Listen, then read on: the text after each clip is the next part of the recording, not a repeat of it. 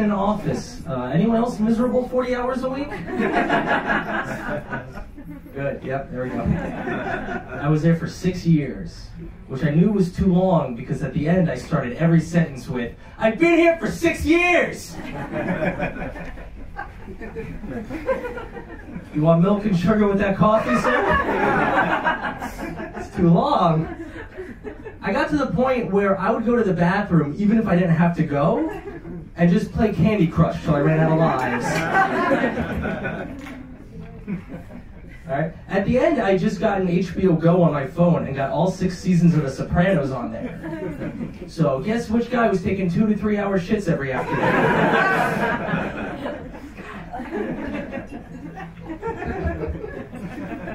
At the end, I was trying to look for new work, but it's difficult because every office job kind of looks the same. Whenever you look, it's like, must have 3 to 5 years experience, must be a self-starter and a team player. Ugh. It made me realize I want the job of writing honest job descriptions. Like, must be okay with Karen's bullshit.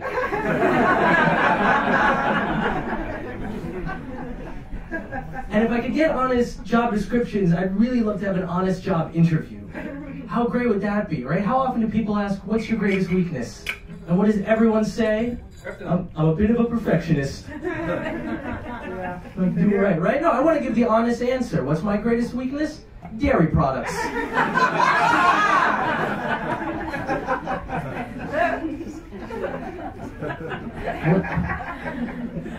What's my greatest weakness? After a couple cocktails, I start using racial slurs.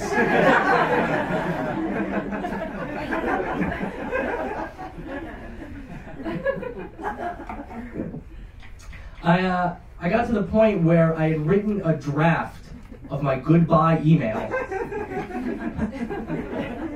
and just had it ready to go. And I wrote it using all movie quotes.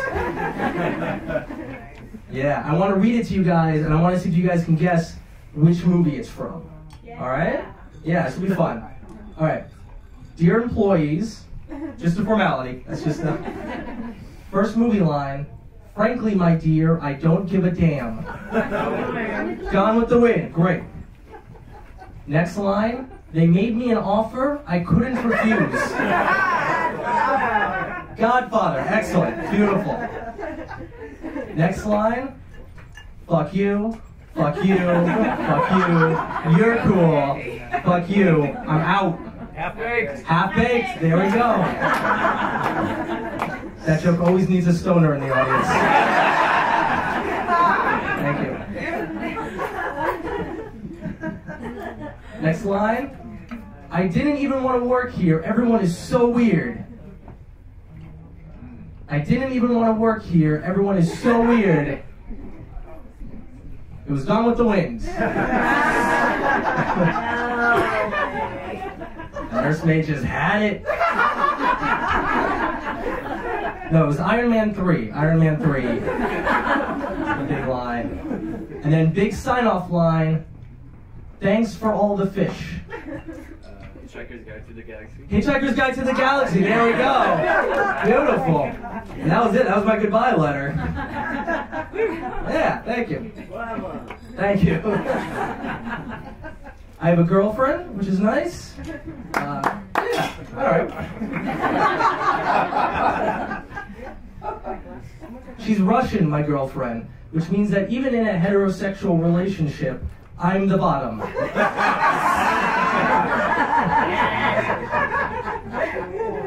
There's no... Listen, the French and the Germans both tried and failed to dominate the Russian people. I can't even get my beard to complete. I have no chance. She's teaching me a lot about Russian cuisine, which is very nice. Like instead of gazpacho, the chilled vegetable soup, Russians have borscht, the chilled beet soup. Very tasty.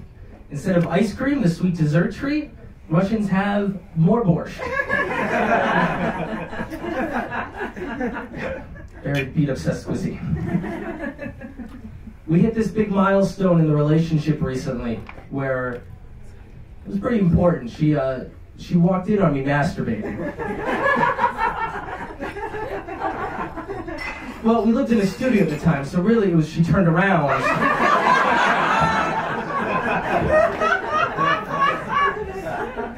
Got me.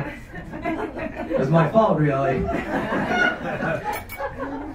She, of course, freaked out. She's like, oh my God, honey, is it something I'm doing? Do I need to do something differently?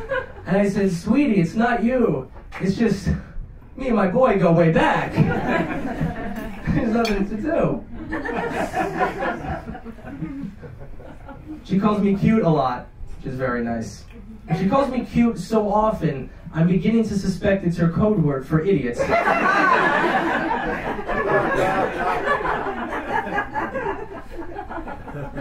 She'll say things like, oh, it's so cute the way you take Tums before the pizza comes.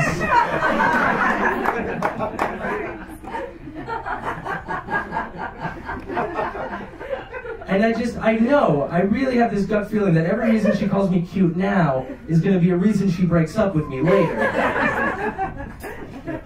Right, one day she's just going to go, stop ordering pizza. You're clearly lactose intolerant. Just have some borscht. All right, guys, I'm Max Cohen. You've been absolutely wonderful.